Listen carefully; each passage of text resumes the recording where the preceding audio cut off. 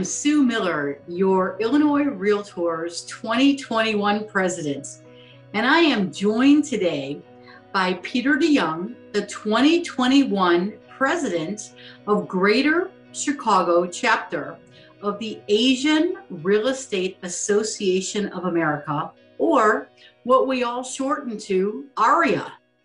Today, we're going to spend a little time getting to know more about Peter, my friend, and the great work of AREAA in Illinois. Well, thank you, Sue, for welcoming me. Really honored to be here and spend a little bit of time with you. But before we get to our chat, we're going to show you a quick video about AREAA. Founded in 2003, the Asian Real Estate Association of America, or AREAA, represents a large network of real estate professionals dedicated to promoting sustainable homeownership opportunities in Asian American communities. In less than 2 decades, AREAA has quickly grown to more than 17,000 members and 41 chapters across the United States and Canada, including the Illinois chapter, also known as Greater Chicago. AREAA releases an annual State of Asia America report as a resource for industry professionals and decision makers, and has notched major policy accomplishments in recent years. The Greater Chicago chapter has an impressive track record of volunteerism and community service. The annual State of Asia America report is a compilation of data relating to Asian American and Pacific Islanders. It includes housing, demographics, education, income, and policy information. According to the most recent report, the Asian American housing rate was 57.6% in 2020, while the Pacific Islander housing rate was lower at 42.3%. In the context of the global coronavirus pandemic, the report also provides the story of Asia America, a historical perspective on the struggles and accomplishments of the AAPI community. The demographics presented in the State of Asia America report are robust because of AREAA's greatest policy accomplishments to date, the No Other campaign. Prior to July of 2016, the U.S. Census Bureau did not even collect specific data on Asian Americans and Pacific Islanders. When it came time for members of the AAPI community to indicate race during a census, Asian Americans and Pacific Islanders had to choose Other. AREAA's No Other campaign sought more effective housing and homeownership policies for the AAPI community through accurate collection of data. Illinois Realtor and AREAA leader Vicky Silvano played an influential role in the campaign, meeting with members of the Asian American Congressional Caucus and the director of the U.S. Census Bureau. In addition to influencing national policies, Greater Chicago has an impressive track record of regional and neighborhood service. Recently, Greater Chicago collaborated with Illinois Realtors to translate 2 popular consumer guides and to help bridge a language gap for Chinese and Vietnamese-speaking consumers and help them on their path to home ownership. In 2020, Greater Chicago's Feed the Frontline initiative provided hundreds of meals to Chicagoland hospital workers. The meals provided a boost to healthcare workers and were sourced from restaurants struggling under the burden of the COVID-19 pandemic. To grow your network with an engaging and community-focused industry partner, join AREAA Greater Chicago. To join, navigate to areaa.org/Greater Chicago and select the Join Us button. Peter, thank you so much for bringing that short documentary about AREAA to our viewers and our watchers. So many people have no idea of the many small groups that function within our membership. And that's part of these segments, is to really educate them about what's going on amongst our members, and AREAA being just one of the many, and one of the special groups that I've come to know through you and your predecessors of leaders. So thank you so much for bringing that to us and to the members in whole through the celebrations that we have.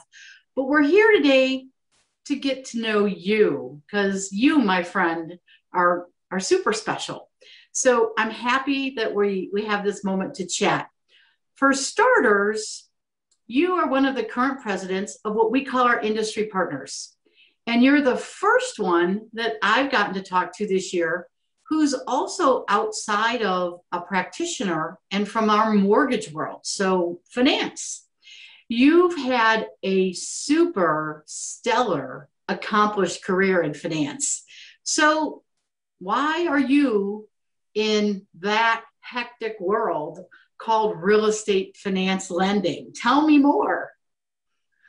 Oh my goodness. Well, I'm dating myself now. I like to say that I'm on the back nine, not in the clubhouse. I'm over 50, but I've been in the mortgage lending space now for about 30 years. And when you're in mortgage lending, the joy comes with helping people achieve home ownership and helping them with their financial goals. So somehow after college, that's where I gravitated towards, and I've basically called that my career. And as part of that, I've been able to also connect with other trade organizations that have like-minded, like philosophies in serving communities. And AREAA represented that for me. My father was very involved in languages and cultures from around the world. He was a professor. And so AREAA just seemed to be a natural fit for me. And I joined AREAA in 2006. AREAA was formed in 2003. Clearly, you do not need to be American, Asian, Pacific Islander to be a part of AREAA. I am the first Caucasian president of the AREAA Chicago chapter, but I'm not the first Caucasian president in all the chapters around the country. We currently have 43 chapters. We have 17,000 members nationwide, and it's an honor to work with my fellow colleagues serving our community. I'm going to let you expand a little. You talked about your father, and I know your mother is also an educator. You're raising 4 boys. Tell me about that and your service as a mortgage guy and your long hours, and not only that career, but your volunteer leadership. How are you balancing your real career as a mortgage guy, your volunteer leadership as president of AREAA, and four boys, which, my gosh, let's see if I have to remember correctly, they're all teenagers now, aren't they? They all are teenagers. One is soon to be 20 this coming summer. He is a sophomore at the University of Illinois studying engineering, and we're real proud of Derek. My high schoolers are Jacob and Liam. They're twins. They're in the middle, and they are currently sophomores going into their junior year for high school, and very different. My twins are not identical, and they're different in every possible way. One is very into sports, and the other one is more into music and drama.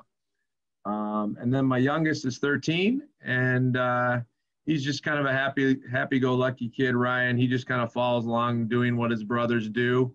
But thankfully, our family's healthy. My spouse is a pediatric oncologist, hematologist at the University of Chicago. We live in Chicago in the Hyde Park neighborhood so that my spouse can be close to serving her families and her patients. And we do it together. We would not be able to do what we do without the support of each other. And we also have the support of caregivers as well. So luckily, my boys are starting to get to be a little bit more independent. One of my high schoolers is now able to drive. So that is making things a little bit easier for us. But we frequently review our calendars in the morning and in the evening and again in the morning, just trying to make sure we have it all right. Well, flexibility is the key to success, that's for sure. But in that description of your 4, I noticed that none of them are following in your political science major footsteps. And nobody's going to be a political science junkie or a political junkie like us. So are you feeling a little bad about that? Not at all. Not at all. I met my spouse, Jill, in college at the University of Chicago, and she was pre-med at the time, and she obviously values science and math, and a lot of our children have followed in kind of that direction. Although it remains to be seen, Liam, our musical drama, I think he could find his way into sociology or political science, something along those lines. That remains to be seen. But whatever, I'm for learning whatever you want to learn and just apply yourself and make an impact. And whatever that might be, whether it's political science or math, just do it. Well, I know that you're a lifelong learner, so I appreciate that comment that whatever they learn and whatever their passion they find, they're going to pursue. But I do know that you are a political junkie, as am I. So I'm going to ask the question, are you finding that your involvement with AREAA is satisfying your political need and your political interests? Do you think it's challenging enough being that leader for AREAA? Yeah, I would say being a part of a trade organization, it pushes you to be active, to not necessarily sit back and accept whatever news or whatever event might coming. It requires you to listen. It requires you to be respectful and think through what is happening and then take action. So for example, in the last month, we were involved in a lot of the Stop the Asian Hate Crimes events that have been unfortunately going through our country. And that's not unique to the AAPI community. It's happened with many cultures and many socioeconomic and racial lines throughout the years. This is nothing new, but it really kind of reached a boiling point within the AAPI community in the last 6 months. And so, that led us to, go to respectful protests or, hear community leaders speak. The one that I attended was in early, mid-March, and it was in Chinatown on a Saturday. So you're just giving more of your time, being involved, supporting others in whatever event they might be. So I would say that being a part of a trade organization requires you to be active, not passive. And we see that specifically with the segmented or the specialty trade organizations. So outside of the most recent social events that, like you've identified, what are some of the other issues that face AREAA on a national or local level that you could speak to, or what other involvement or recent accomplishments does the Greater Chicago Area AREAA group have, or have they taken on or tackled recently? Yeah, I would say one that really comes to mind, and it involves many of our members. I would say 70% of our members in Chicago AREAA are realtors by trade. The other 30% would either be lenders, title companies, attorneys. But one of the things that we, as an organization, need to continually sort of educate is that there's sometimes this belief that the AAPI community simply represents the wealthy. And the reality of it is, just like any group, we have a diversity of socioeconomics, from small business, cash-oriented businesses, all the way up to the affluent, just like every other segment. So, while it's nice that Hollywood will occasionally start to promote movies and incorporate American, Asian, Pacific Islanders into their media, but movies like Crazy Rich Asians sometimes can cause misnomers, or people think that the AAPI community doesn't need support. And the reality of it is, in the AAPI community, many people still face discrimination over housing.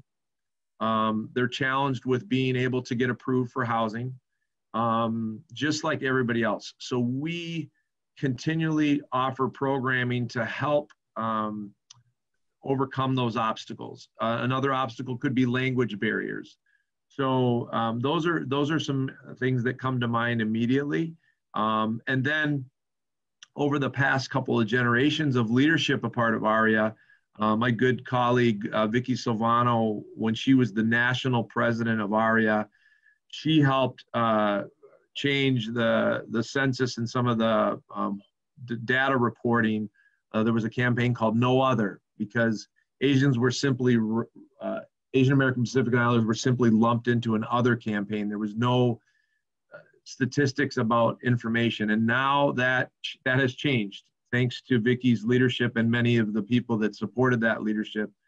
We now have a lot more data that coming from census and being able to understand how we support the AAPI community in various communities. And things like the State of Asia report, which if you go to the AREAA website, areaa.org, you can see access to the State of Asia report, and you can see that the AAPI community is vast. It's all over the United States. It's not just on the coast. It's not just San Francisco.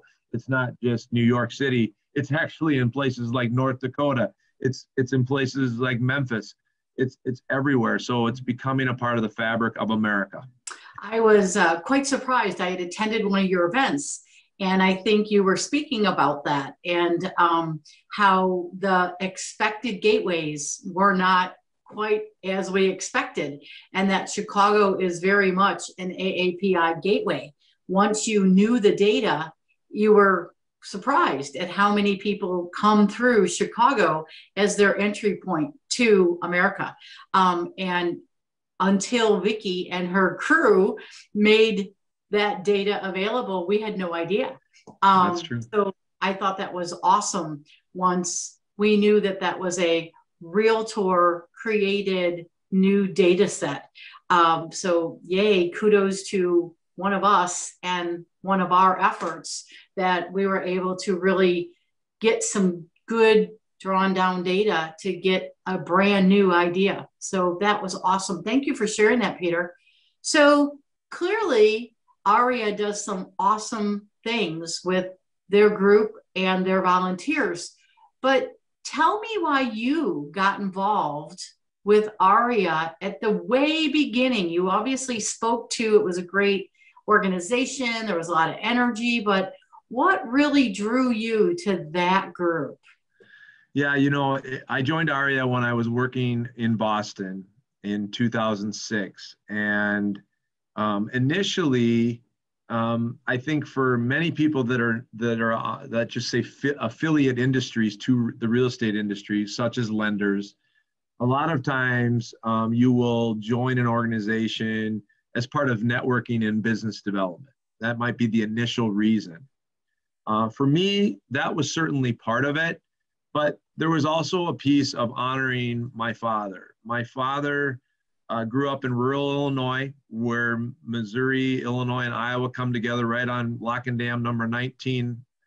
And, when he grew up, it wasn't a very diverse place, but my father then became a German Fulbright scholar. He went to the University of Vienna. He met my mother from England, and he then came back to the University of Chicago and then on to the University of Minnesota, where he did his doctorate. And well, growing up in Minnesota, my dad was a big believer that we celebrate being American, but we also respect and celebrate the cultures of the world. And my dad taught 5 languages. And so I was always exposed to other cultures. It was just natural. So when I was 9 years old, I lived in Switzerland for a year because my dad did a sabbatical. So for me, when I engaged AREAA initially as part of maybe business development, I felt in a way that I was sort of honoring my father's desires and the way we live life. So that was number one. But what's kept me at AREAA is the fact that I've developed a lot of relationships. And so now I don't even look at it. I mean, I know it's a trade organization. It's become a family. I mean, we cry together, we celebrate together, we pursue initiatives together, we help people together. It's just the way of life. And so that's why when we talk to potential people that might want to be more involved and become active, initially it's sort of, let me dip my toes in and see. I don't want to get too involved too quickly, but then it just kind of happens naturally. And so that's what's kept me staying, is it's become a family. Well, and that's a great segue right into my next question, because we're currently celebrating Asian Pacific American Heritage Month, which is really about family. And as you have grown your family into the AAPI world, how are you going to celebrate, and what is your family doing to celebrate your new extended family and the heritage of the AAPI community outside of eating the way cool food, which I love when I come to your events, just the amazing entrees that are offered. So what are you and your family going to do with your new family and your extended family? Well, it's funny. Just yesterday, my youngest son, Ryan, came into the house and he was adorning a new jersey. And it turns out the jersey was the national jersey for Japan, their soccer team. And apparently he had received this jersey from one of his classmates who's now grown out of this jersey. So we're reusing materials, which is great. But for me, when I look at how I incorporate my family who are active and involved in sports and different things, and how do I incorporate that in with what I do at work and other things, for me, it often involves sports. And I'm a hockey coach. I currently coach a team of which I think that the team has 15 players on it. 5 of the players represent the AAPI community. So for me, we just like to, we have the Olympics coming up. We have, we just look for opportunities to experience the world. And a lot of that has to be through the AAPI lens. Of course, we always enjoy eating the food. That is a given. And when I get a chance to hang out with people like Tuyen Nguyen, or our past president, who also is a restaurateur, and she can teach me about some of the finer points of food, we're gonna go there as well. So that's what I like to do, is I celebrate coming together through sport. That's just what we do. That's awesome. And thank you for bringing in the thought of celebrating through sport, through food, through the Olympics, through the thought of world harmony, because really that's what that's all about. And it's not about pointing out our differences. It's about pointing out our similarities. And it's really what we're doing. We're celebrating each other, and we're celebrating our unity, which is awesome. So let's shift gears a little bit, because now you're the president of AREAA. And think about your members. And if you had to tell us, the big audience here, what do your members love about your organization? Well, I think one of the things that comes to mind for sure is that within the AAPI culture and community, education is front and center. It is very, very, it's culturally important. No matter what economic level you might be at, education is really important. And so that was another reason why it became, both my parents were educators. My dad was a college professor. My mother was a grade school teacher. So, when you look at our membership, they find a lot of value in coming together and celebrating our passion for education, but then also looking for programming that can fulfill that. We all need to be coached and continue to learn. And so that's, in fact, in 2 days from now, we have the Diversity and Fair Housing Summit, the National AREAA Diversity and Fair Housing Summit. I have no doubt that I am going to be the recipient of just some incredible information. I'll probably be humbled. So, that's front and center for our membership. They really like hearing about programming and then how to use that to support whatever initiative they might be involved with. I think of one of our members, Andy, and a board member, Andy Gaston. Andy is one of the most passionate, you know, he's always organizing food drives to give back. He has an incredible story of how his background and growing up as a young person here in the United States. And I won't steal his thunder on that, but it's really heartwarming. So he gives back of himself. So, you know, it's education, giving back, and then developing friends and supporting each other in our walks of lives. I think you've nailed it. Every event that I've gone to, it has been really an amazing event about learning culture, learning something new, about volunteering, always moving the industry forward, helping another, and most importantly, building relationships. I think you've nailed it right there about your membership, and that is awesome. So for those who are listening who aren't members, how would they become a member? What do they do next? There's a lot of ways to become a member. So first and foremost, you could go to the national website, which is AREAA.org, AREAA.org. And you could find on the national website, you could find the various chapters, and you could select Greater Chicago, and it would allow you to become a member there. However, sometimes computers and things like that can be a little impersonal, and maybe the person who really wants to check out AREAA would like to, you know, talk to somebody first.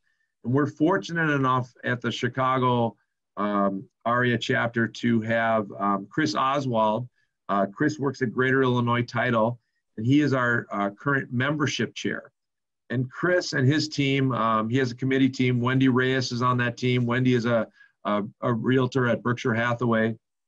They do an awesome job just connecting to people who might have an interest in understanding the benefits of our AREAA, but also the cost structure. And the cost structure, for those of you that maybe don't know, it's basically $99 a year, and it starts July 1st through June 30th. So right now, if somebody were to join, they literally would be paying, I think, $25 or less. I mean, it's an amazing, it's very affordable. So I invite everyone to check it out. We'll be having an event on May 20th, celebrate the American Asian Pacific Islander Heritage Month.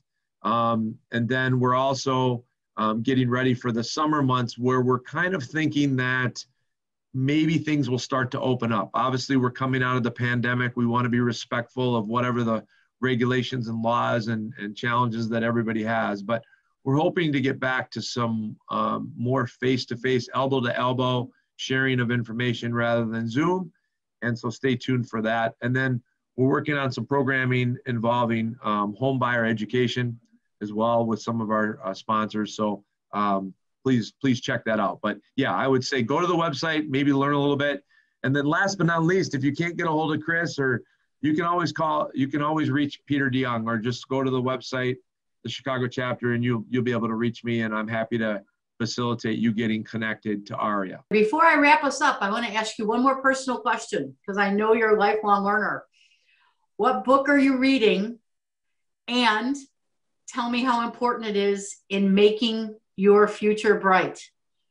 Well, that's easy. I'm actually reading 2 books right now. So the one that's for pleasure is basically a hockey book about, it's called Beartown, and it's about a hockey team in Sweden. There's a little bit of a mystery on it. So that's the pleasure side of me. But more from a professional standpoint, I'm going to grab it right now. And so I'm going to step away from the camera real quick, and I'm going to come right back, because it's in my bucket or in my bag. So hold on. And there we go, ladies and gentlemen. We just lost our guest. He'll be right back. I don't know if you can see this. Can you see this? I don't know. Okay. Enough about me. Enough about me. Enough about me. Okay. This is by Richard Louis. He is an NBC News anchor and journalist. Richard Louis is going to be a speaker in the Diversity and Fair Housing Summit on the 28th and 29th. So basically the gist of the book is about, we've come into this age of self-promotion, social media, self-promotion, Facebook, LinkedIn, and he's taking a different stance on that. Enough about me. Let's talk about service and connecting. And so I'm learning. I'm only about 3 chapters in, so I can't say that I've gotten to the end. I received the book a week and a half ago, but so far I'm engaged. That's awesome. I'm going to have to get that book. It sounds like something we should all read. Thanks for sharing those. So last question. This year, 2021, Illinois Realtors is focusing on the theme of united, strong, and resilient. You've heard me say that 100 times. What advice can you share with all of our colleagues in the real estate industry on being united, strong, and resilient? Peter, last words. What can you share? Well, first of all, it's a great message, great banner line to live by. So I would say that you receive more than you give. And so the only way you can receive is when you kind of become vulnerable. You get out there and you try something. Maybe you eat a food that you haven't tried before and you're like, oh, a little nervous on that. But in the end, when you get engaged, you end up receiving more than you actually give. And it's an amazing thing. So that's why collaboration with Illinois Realtors, other organizations as well, is that collaboration. Yes, it takes time, effort, focus, but you walk away usually better yourself, united and feeling like you've served. So I would just say follow your passions and sometimes be vulnerable. Go to something that maybe you haven't done before and see where it leads you. That's the beauty of life, is that it'll reward you for that. Peter, thank you so much. This is Sue Miller, your 2021 Illinois Realtors President. That's Peter DeYoung, your 2021 AREAA President. Together, we have learned a little bit more about each other, and we've had a great day. Thanks, everybody, for joining us.